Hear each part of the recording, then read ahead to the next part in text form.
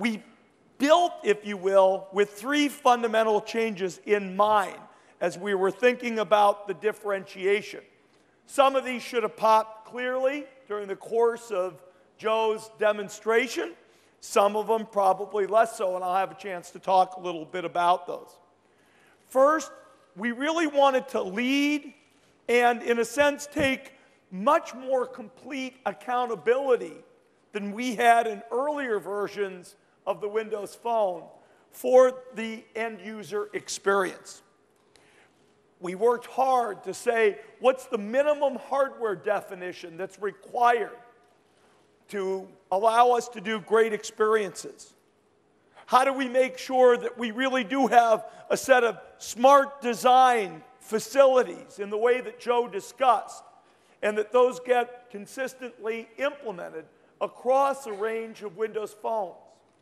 How do we take the next step in terms of really integrating experiences for the end user into the phone? And you saw what we've done with hubs and some of the built-in experiences.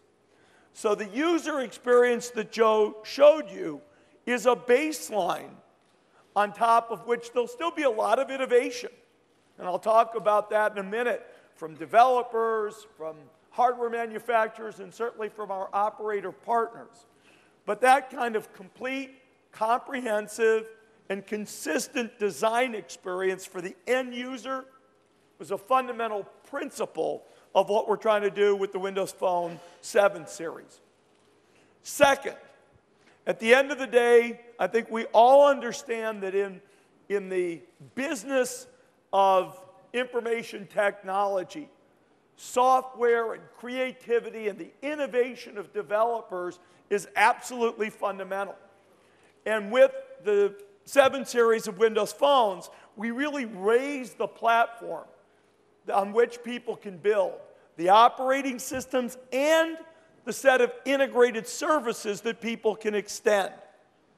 A new foundation with a rich set of development tools that we'll have a chance to describe at our Mix conference next month.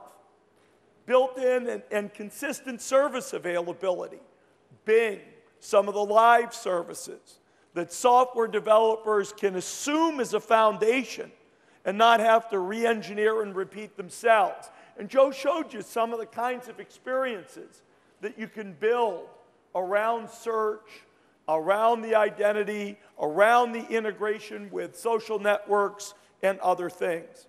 So we'll talk a little bit more about what developers can do and the tool sets and opportunities for developers next month. But certainly we wanted to take a very big step forward on that. And third, but perhaps as significantly, although it doesn't come out, so to speak, in the demonstration itself, is we really wanted to take a step forward in terms of our approach in working with partners. The hardware vendors who build Windows phones and the operators who do so much to add value and bring these things to market and deliver the key service. With our hardware vendors, we want to raise the bar. We want to have a little bit more consistency in the hardware platform and a little bit more consistency in the user experience. But we still need to enable their innovation. We want you to see lots of different form factors of Windows Phone 7 series.